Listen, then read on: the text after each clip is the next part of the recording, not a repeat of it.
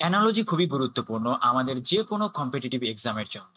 আর analogy শুনলেই মাঝে সাঝে আমরা ভয় পেয়ে যাই, অ্যানালজি নামটা শুনলেই। বিশেষ করে জিআরই বিগ বুকের অ্যানালজি গুলো একটু টাফ হয়ে থাকে। এই জিআরই বিগ বুকের অ্যানালজি গুলো আমি আমার ইউটিউব চ্যানেলে taste wise, part wise, section wise আলোচনা করেছি এবং প্রত্যেকটা সেকশনের প্রত্যেকটা অ্যানালজি আমি আলোচনা করেছি। Hello, my dear viewers. Assalamu alaikum. This is Roman once again with you from Math and English with Roman. আজকে আলোচনা করব টেস্ট 6 সেকশন 1 পার্ট 1।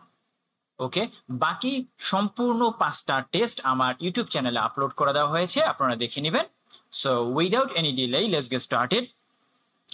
আমি যদি ফার্স্ট অ্যানালজিটা দেখি, স্কেলেটন অর্থ কঙ্কাল অ্যানিমেল।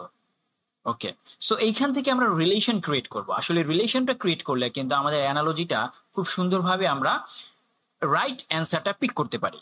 সো রিলেশন যদি আমরা ক্রিয়েট করি এখান থেকে, স্কেলেটন, স্কেলেটন অর্থ কঙ্কাল, তাহলে আমরা এখান থেকে কিভাবে একটা রিলেশন ক্রিয়েট করতে পারি আমরা যদি একটু দেখি যে এনিমেলের স্ট্রাকচারকে স্কেলেটন বলে। মানে কোনো এনিমেলের একটা স্ট্রাকচার থাকলে সেইটাকেই স্কেলেটন ইউজুয়ালি বলে থাকে। আমরা এইভাবে একটা রিলেশন ক্রিয়েট করতে পারি। যেমন যদি আমরা বলি এনিমেলের স্ট্রাকচার, দেখেন অবশ্যই আমাদের একটা স্ট্রাকচার আছে, স্ট্রাকচারকে স্কেলেটন বলে। এইভাবে কোনটা স্ট্রাকচারকে কোনটা বলে, বা দেখেন আমরা যদি চিন্তা করি স্ট্রাকচার মানে হলো যেটা আমাদের দাঁড় করে রাখে। হ্যাঁ, স্কেলেটন না থাকলে আমরা দাঁড়াইতে পারতাম না। ওকে, সো আমরা যদি অপশনগুলো এখন চেক করি তাহলে আমাদের দেখি আইভরি মানে হাতির দাঁত, ঠিক আছে, বা জলহস্তী বা হাতির দাঁতের উপাদান বা দাঁত বলা হয়, যে সাদা হোয়াইট যে দাঁত থাকে ওইটার এলিমেন্টকে আইভরি বলে। অ্যান্ড পিয়ানো, সো এইখান থেকে কিন্তু আমরা কোনো ধরনের স্ট্রাকচার বিশেষ বা কোনো ধরনের এটা থাকে এটা আমরা পাচ্ছি না। ফিল অর্থ হলো যেটা মোরক বা সোগলা আমরা বলি, ফুডস। তো ফুডস এর কিন্তু পিল থাকে, it can not be structure, এটা কিন্তু স্ট্রাকচার হতে পারে না। সো বি নাম্বারটাও কাটা। মাইন হলো আমাদের খনি, আর সেখান থেকে আমরা ওর পাই। ওর মানে হলো যে কাইন্ড অফ এলিমেন্টস যেটা আমরা মাটি থেকে পাই, এক ধরনের মেটাল এলিমেন্টস। সো এইটাও হবে না, এটা কিন্তু স্ট্রাকচার না, পাই আমরা যদি এখান থেকে এটা পাইতাম। ম্যাস্ট অর্থ মাস্তুল বা জাহাজের যেটার উপরে দাঁড়ায় থাকে সেটা। আর শিপ, সো এইটাও কিন্তু স্ট্রাকচার থাকে শিপের, কিন্তু অনেক শিপের কিন্তু ম্যাস্ট নাও থাকতে পারে, মাস্তুল নাও থাকতে পারে। হ্যাঁ, সো এইটাও কিন্তু হবে না। আমরা দেখি ফ্রেমিং বলতে আমরা কোনো কিছু তৈরি করার আগে একটা ফ্রেম করি অ্যাকচুয়ালি। হ্যাঁ, এটা কিভাবে হবে। আর বিল্ডিং, তাহলে আমরা কি বলতে পারি এখানে, বিল্ডিং এর স্ট্রাকচারকে ফ্রেমিং বলে। আমরা যদি বলি বিল্ডিং এর স্ট্রাকচারকে ফ্রেমিং বলে, আমি পুরোটা লিখে দিচ্ছি না, আপনি জাস্ট রিলেশনটা ক্রিয়েট করুন। তাহলে ই নাম্বারটা অ্যান্সার হবে আমাদের, ই নাম্বারটা, 8-এর ই নাম্বারটা অ্যান্সার। আচ্ছা, 8 কেন দিয়েছি, কারণ এখানে আমরা জিআরই বিগ বুকের নম্বরগুলো ফলো করতেছি। নেক্সট যদি আমরা দেখি, নেক্সট ওয়ার্ডটা, নেক্সট অ্যানালজিটা, আউটস্ক্রিটস অ্যান্ড টাউন। ওকে, আউটস্ক্রিট মানে হলো প্রান্ত বা কিনারা, মানে একটা শহর, মনে করেন একটা শহর, এই ঠিক তার এই অংশটাকে আউটস্ক্রিট বলে। মানে টাউনের শেষ অংশকে বা প্রান্তিক অংশকে আউটস্ক্রিট বলে। তাহলে রিলেশনটা কিন্তু আমরা পেয়ে গেলাম, টাউনের শেষ অংশকে বা প্রান্তিক অংশকে কি বলে, আউটস্ক্রিট বলে। এভাবে আমরা রিলেশনটা পেয়ে গেলাম। এখন দেখি আমরা এটাকে কোনটা আমরা সাজাতে পারি। র্যাঙ্ক মানে হলো মইয়ের ওঠার জন্য যে ধাপগুলো আছে সেগুলো। আর ল্যাডার মানে আমরা জানি মই, ল্যাডার অ্যান্ড র্যাঙ্ক মানে মইয়ের ধাপ। এটা এখান থেকে আমরা কোনো ধরনের রিলেশন পাচ্ছি না। ট্রাঙ্ক মানে গাছের গুড়ি, অথবা আমরা বলতে পারি এটাকে গাছের গুড়ি। হ্যাঁ, ট্রাঙ্ক মানে গাছের গুড়ি, আর গাছের ডালপালাকে ছোট ছোট নতুন এগুলোকে ট্রাঙ্ক বলে, অথবা হাতির সুরকেও ট্রাঙ্ক বলে। সো এখানে ট্রি, এখানে কোনো প্রান্তিক বা কিনারা আমি এখানে আসতেছে না বা পাশে আসতেছে না।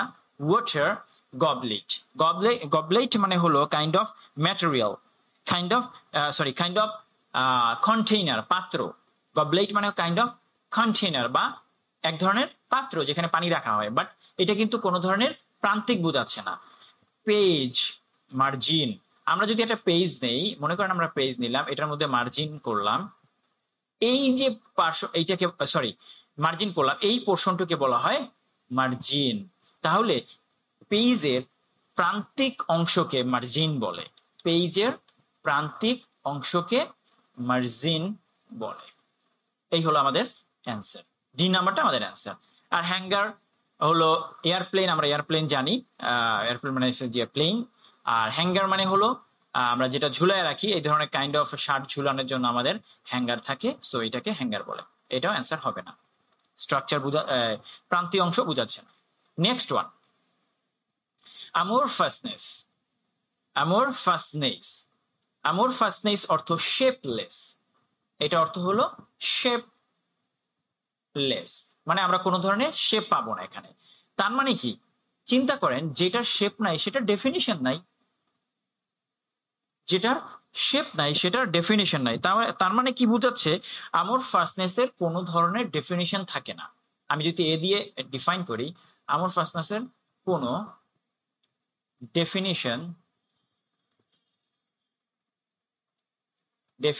থাকে না।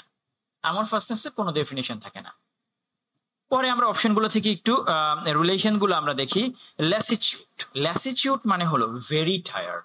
সো আর এনার্জি মানে শক্তি। তার মানে আমরা কি বলতে পারি, যে ল্যাসিটিউড মানে ল্যাসিটিউড পার্সনের বা ল্যাসিটিউড কোনো কিছুর এনার্জি থাকে না,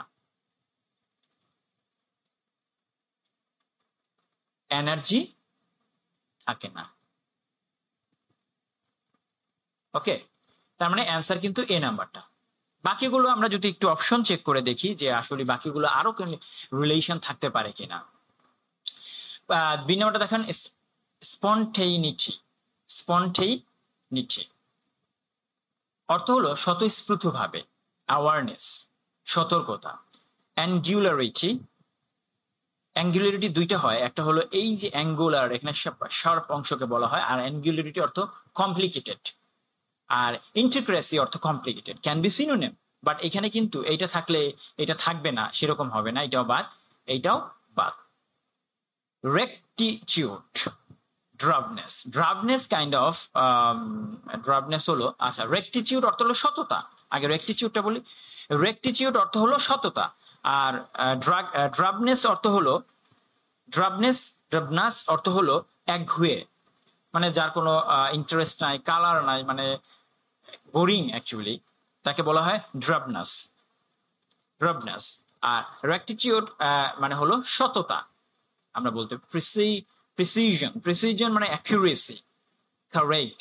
আর ইউনিফর্মিটি মানে হলো অভিন্নতা, সঙ্গতি, হারমোনি, এরকম। এখন দেখেন এইখান থেকে কিন্তু আমরা কোনো ধরনের রিলেশন পাচ্ছি না, যে এটা থাকলে এটা থাকবে না, এটা থাকলে এটা থাকবে না। সো এখানেই পাচ্ছি ল্যাসিটিউডে কোনো এনার্জি থাকে না, ল্যাসিটিউডে কোনো এনার্জি থাকে না, অ্যামোরফাসনেসে কোনো ধরনের ডেফিনিশন থাকে না। তার মানে অ্যান্সার হবে এ নাম্বারটা। ওকে, 11 নাম্বারটা যদি আমরা দেখি, কলিউশনস অ্যান্ড কনস্পাইরেটরস। কলিউশন মানে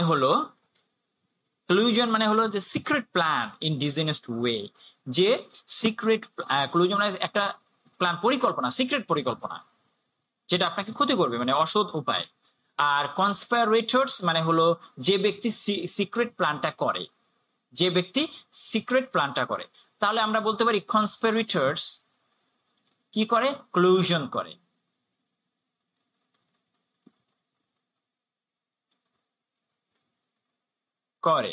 ঠিক আছে, কনস্পিরেটর কলিউশন করে। এখন আমরা এখান থেকে দেখি কোনটা কে করে। কনক্লুজন, মেসেঞ্জার, এটা তো হবে না, কনক্লুজন মানে শেষ, আর মেসেঞ্জার্স মানে আমরা জানি মেসেঞ্জার্স, এখান থেকে মেসেজ করা হয়, এটা হবে না। রিভিশন, করসপন্ডেন্স, করসপন্ডেন্স মানে হতে পারে পত্রিকার রিপোর্টার, হইতে পারে লেটার আদান প্রদান হইতে পারে। তো এইটা আমরা এটা হবে না, এইটাকে এটা করসপন্ডেন্ট রিভিশন দেয়, এটা হবে না। রিভিশন মানে পুনরায় কোনো কিছু দেখা। আইডেন্টিফিকেশন আর আরবিট্রেটরস মানে যে মধ্যস্থতা করে, মীমাংসা করে, তাকে আরবিট্রেটরস বলে। আইডেন্টিফিকেশন, সো যদি আমরা বলি যে আরবিট্রেটরস আইডেন্টিফিকেশন বের করে, সেরকম আমরা মীমাংসা করে। অ্যাট্রিবিউট মানে বৈশিষ্ট্য, ইন্টারপ্রেটার্স মানে হলো যে ইন্টারপ্রেট করে। তো অ্যাট্রিবিউট ইন্টারপ্রেট যে অনুবাদ করে বা হ্যাঁ যে অনুবাদ করে সে অ্যাট্রিবিউট মানে বৈশিষ্ট্য করে, এটা কোনো হচ্ছে না, এটাও বাদ। পার্টনার্স কোঅপারেশন সহযোগিতা করে, তার মানে পার্টনার্স কি করে আমাদের কোঅপারেশন করে। কনস্পিরেটরস কলিউশন করে ডিসঅনেস্ট ওয়ে, আর পার্টনার আমাদের কোঅপারেশন করে ইন ওয়ার্কিং প্লেস। দেখেন রিলেশনটা কত সুন্দর ক্রিয়েট করলাম। ওকে, আজকে এই পর্যন্ত থাকবে, কারণ আপনাদের জন্য ছোট ছোট ভিডিও বানানো হচ্ছে, আপনারা যেন দেখে নোট করতে পারেন। ওকে, so that's all for today. Thank you very much everyone. আসসালামু আলাইকুম।